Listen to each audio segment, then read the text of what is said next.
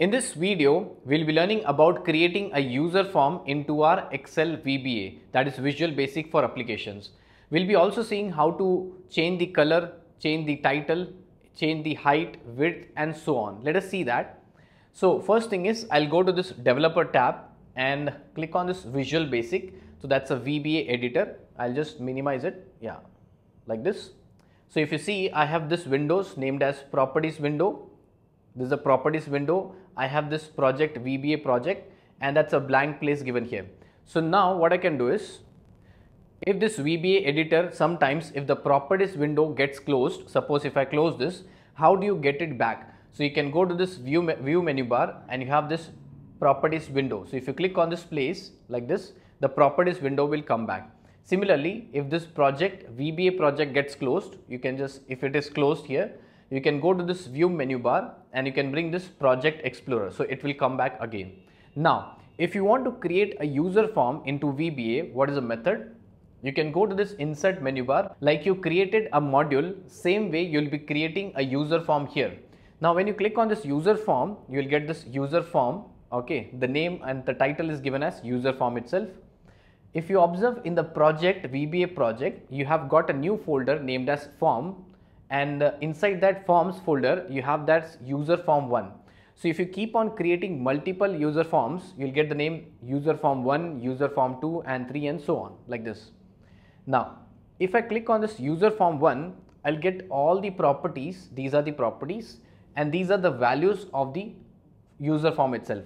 Now let us see that in the properties window, these are the properties and these are the values. Now, for example, I have a title given here as a user form 1.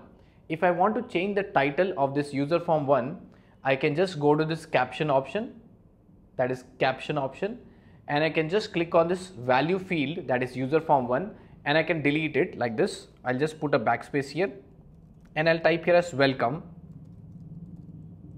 screen. So I'll type here as welcome screen itself. And now if I want to execute, if I want to show this user form, you have this option as run button. If I click on this play or run button and I'll cancel it, make sure you keep your cursor here and click on this run button. And if you see, I have got a blank Excel, you can see as blank screen, that's a user form.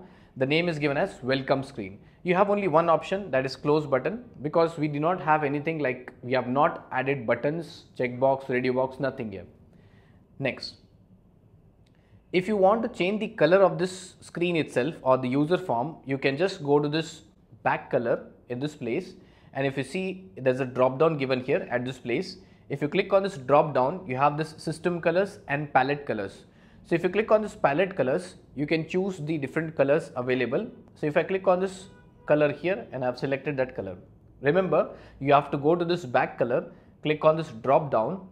There are two things, system and palette. So from the palette, you can select some color from this place. Now, I'll just click on this place, and if I want to show you the screen, I'll just click on this run button. Now, if you see, the color of the screen has changed, right? So I'll just click on close to come back to the VBA editor. Now let us see if you want to change the height and width. Very simple things. You go to this column in this properties, search for the height thing, that is the height. Now the height is given as 180.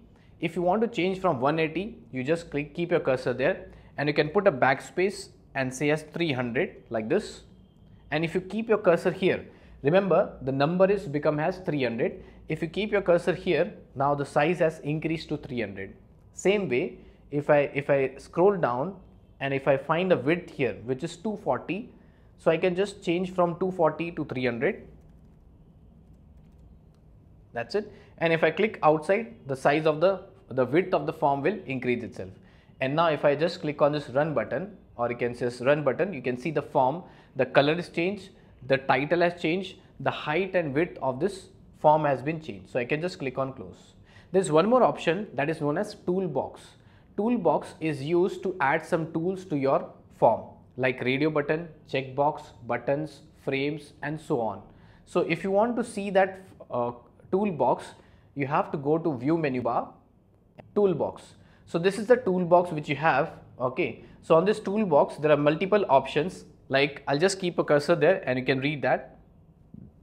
This one is given as label. If I show you the second one, it is nothing but a text box.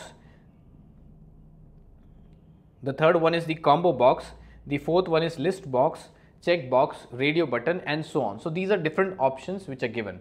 Sometimes if this toolbox is not visible, just click on this close. If it is not there, so you can just go to this view and you can select this toolbox itself and the toolbox will appear itself, right?